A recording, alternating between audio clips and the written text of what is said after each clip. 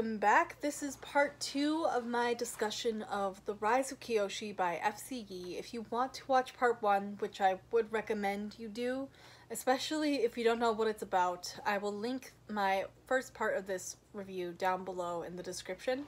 Basically, I'm just gonna go right back into where I was talking about, what I was talking about. So, we're now on the run. We're now on the run. Oh, it was so frustrating. It was so frustrating learning about Kiyoshi's parents and how that they had just abandoned her with stolen goods or something along those lines. And I was getting really annoyed with the fact that, you know, she wasn't telling Rangi any of this. Rangi had no idea until Keyoshi was forced to bring it up to the Daofei. And again, I cannot all blame Rangi for reacting the way she did, all annoyed, and so much so that she goes and challenges some rando in that ring in that one city that I can't remember the name of. She goes and she fights, and she's like, you know what, this is frigging payback for you not telling me anything. I'm like, yes, yes it is. Yes it is. Rangi is so badass. They're literally the power couple of the century. Oh, people are gonna get so annoyed at me talking, overhyping these two characters, I'm pretty sure.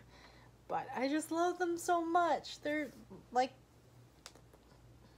I wouldn't say my OTP, but they're certainly a beloved couple, that is for darn sure.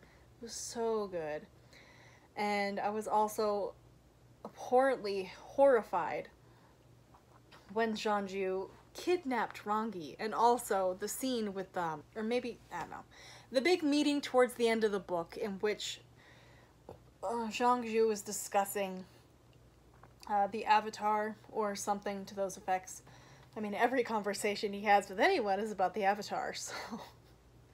But there's this big meeting at the end, and him and Haidon end up getting poisoned, and at first I didn't really know what was going on.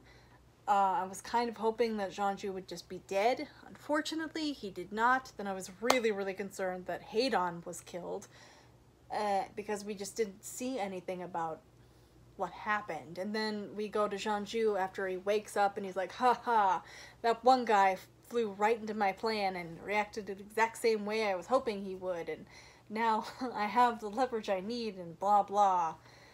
And I was just so worried that Haidon was just gonna be dead, and like, no!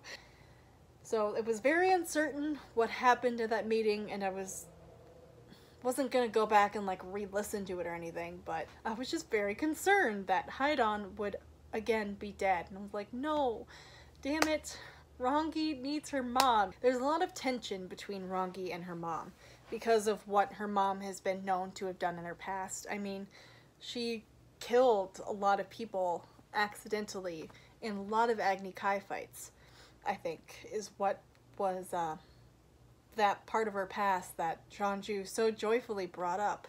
Or no, the pirate. I almost completely forgot about the woman pirate. And the Fifth Nation! There's a Fifth Nation? I'm just like, what land do they claim exactly? Are they just like a bunch of random islands and the seas? I was just like, oh, there's a Fifth Nation. There was a Fifth Nation at any given time. I'm so used to there only being 4, and it was very hard to wrap my mind around it. But that whole meeting with Yoon and, you know, everyone else going to that meeting and them sneaking amok into that meeting, and I was just like, oh, this is just so not gonna go well. And the whole time I'm thinking like, yeah, this thing is literally going to be a trap.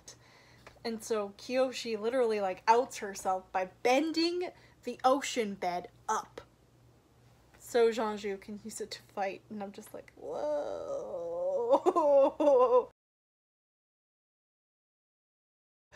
Again, Kiyoshi's awesome and I love her so much. That's great, and it was just such a big like confidence booster. And also, unfortunately, kind of led Kelsang along the road to believing that Keyoshi is in fact the Avatar. And for a second, I think I might have misunderstood the wording of that scene, but I thought she had like somehow waterbended as well as earthbending. But no, she just literally lifted up the seabed to a more reachable place for the earthbenders to use to fight back. And I'm just like, oh, that's awesome. Like, Aang could never. Seriously. The fact that her mom was a runaway airbender, I don't even remember how that happened. Did she? Oh no, she met her husband, Kiyoshi's father, and he kind of led her down the path to sin and Daofaism. And I was just like, oh, that's cool. And you know what? I really wish that her parents were still alive. I really wish they had been forced to own up to the fact that they abandoned their child just because she took up too much space. And maybe because it would have been safer for her to grow up away from all that. Yeah, fine.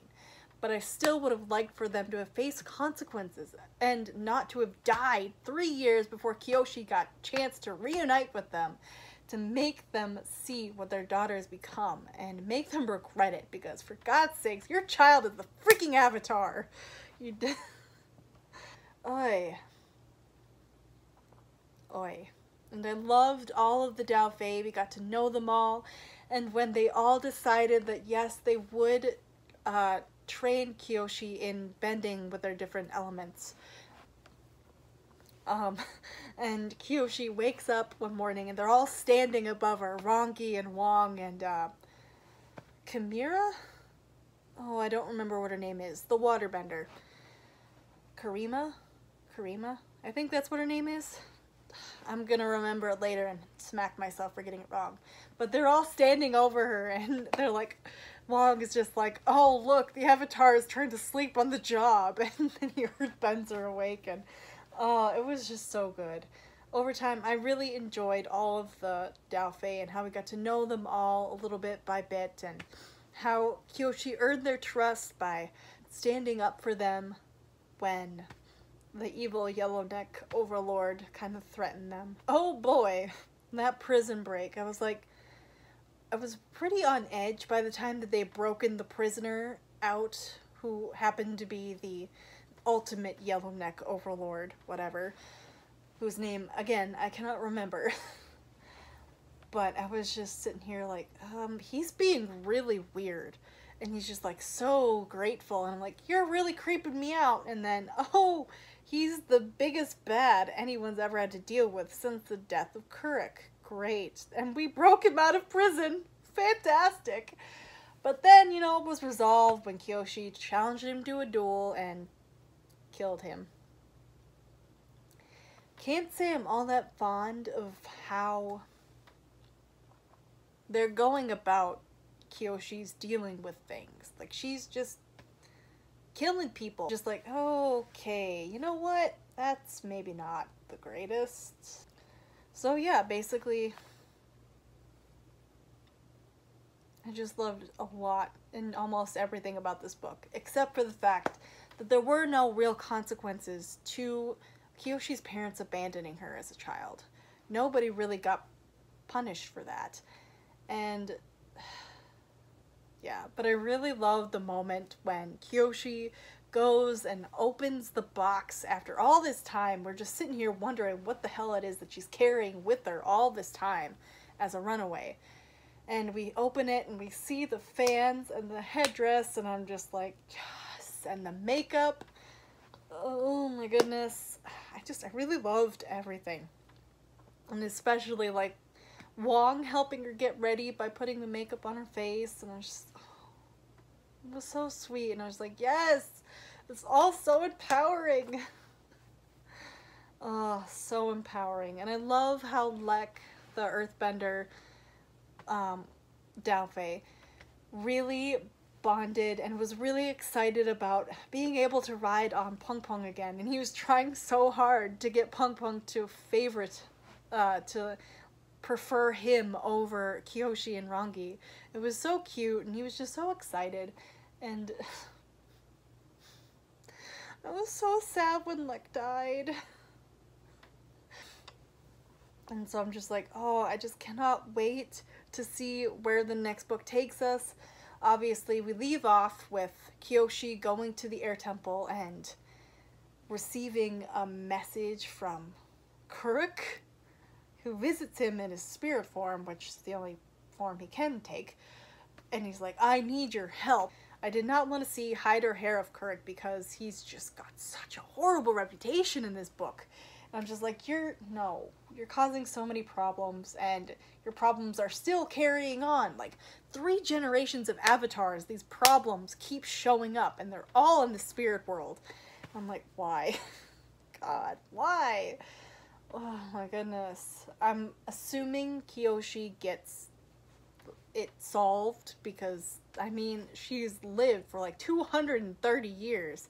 But, and when Yoon came back and killed Jeonju,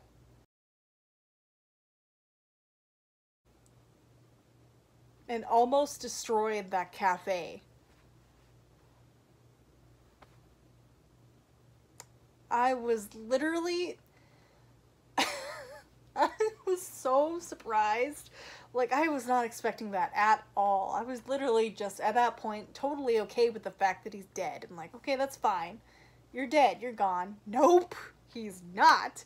He's going to be a problem for Keyoshi if he keeps being so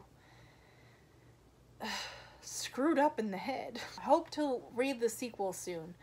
And I don't know if this is a series or if it's just a duology or what. Or if they're going to do like 3 books like they did with Avatar. I mean, they got so much possible content they can use because Keyoshi literally lived for 230 years. They've got so many different possibilities as far as this series goes. So, it really, anything could happen, to be honest. But yeah, that's all I have to say for this video. Thank you all so much for watching. I will see you all in my next video soon. Bye!